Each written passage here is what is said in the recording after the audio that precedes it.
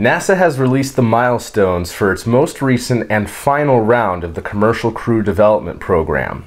This is your Space Pod for March 17th, 2015. NASA announced on September 16th of 2014 that they selected Boeing and SpaceX to continue development in their Commercial Crew Development Program.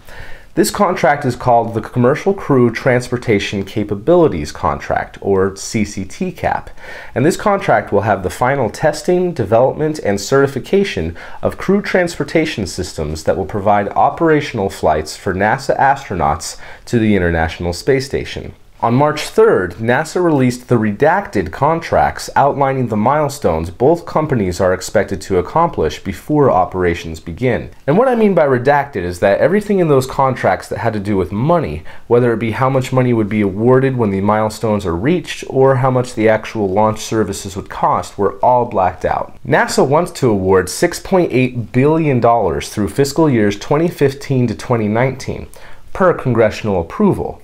In the past, Congress has underfunded the Commercial Crew program, but in 2014 and 2015, they actually started giving more towards the program as they see the necessity of and the virtues of having our own transportation system other than Russia. Of that $6.8 billion, NASA wants to give $4.2 billion to Boeing and $2.6 billion to SpaceX. So let's get into the details and see where all that money would be going. Let's talk about Boeing first.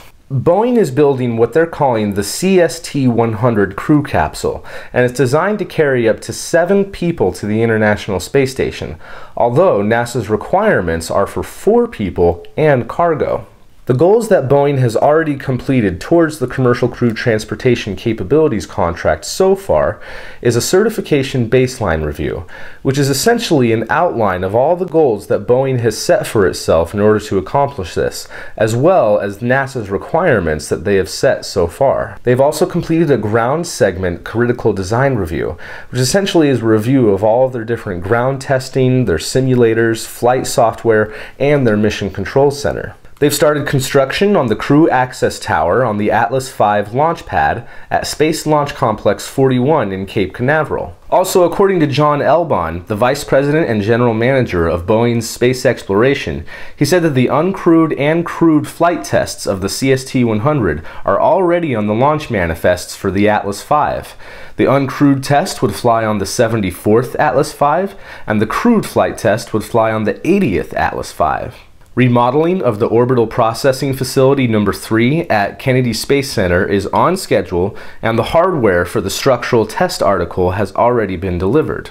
Boeing still has to complete a critical design review, which is a review of the design of the CST-100 spacecraft to make sure that it meets all of NASA's requirements before they start manufacturing the actual capsule that will be on the first crewed flight test. The flight software that they're going to use is going to arrive sometime this summer so that they can start utilizing their simulators. Later on this year, they're going to need to prove that their software and the actual flight computers that they're going to use can demonstrate nominal launch, docking, and deorbit of the CST-100 capsule. They're going to need a readiness review of their qualification test vehicle, which is going to undergo all the structural tests, and they're going to need approval of their mission control center and the simulations that they're going to perform there. Boeing has tentatively scheduled a pad abort test of their CST-100 in February of 2017.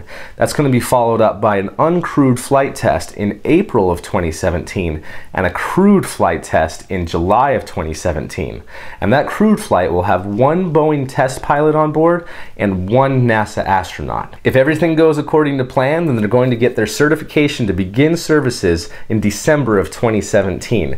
And that'll be right within the deadline of having crewed transportation vehicles available by 2017. All right, let's talk about SpaceX now. SpaceX is building their crewed Dragon capsule, or Dragon V2, and like the CST-100, it's going to have a pusher escape system. And the escape system has dual use as a propulsive lander, although landings won't be certified initially and will still utilize parachutes to safely return to Earth. SpaceX still has 2 milestones to complete under the previous contract, CCICAP, or Commercial Crew Integrated Capability.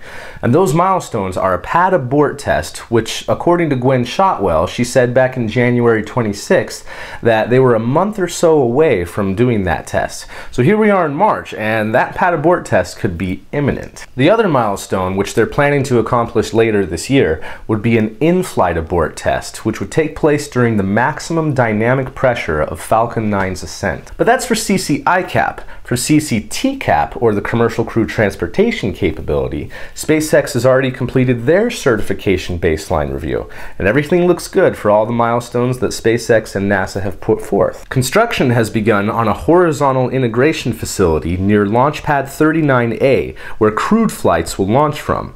SpaceX also is currently using Space Launch Complex 40 for commercial and NASA cargo flights, but all of their crewed flights will take place from Launch Pad 39A. The milestones that SpaceX still needs to complete for this contract is they need to complete the testing for their propulsion module, and they need to complete their critical design review of the Dragon V2. They also need to complete their qualification testing for their docking system, which should be easy since their Dragon capsule has already visited the ISS several times. They're going to need to have an operational readiness review of the launch site twice actually, once for the uncrewed flight and again for the crewed flight. Although that SpaceX has stated that they wouldn't initially be certified to have propulsive landing of their Dragon capsule, one of the milestones is a propulsive land landing.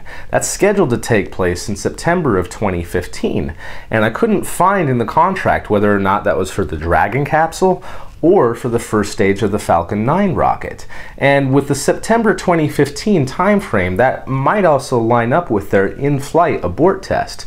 So if those two tests happen to coincide, either one of those vehicles, either the Falcon 9 first stage or the Dragon capsule, could attempt a propulsive land landing. So I'll be very interested to see what takes place in September. An uncrewed flight test of the Dragon capsule is scheduled to take place in March of 2016.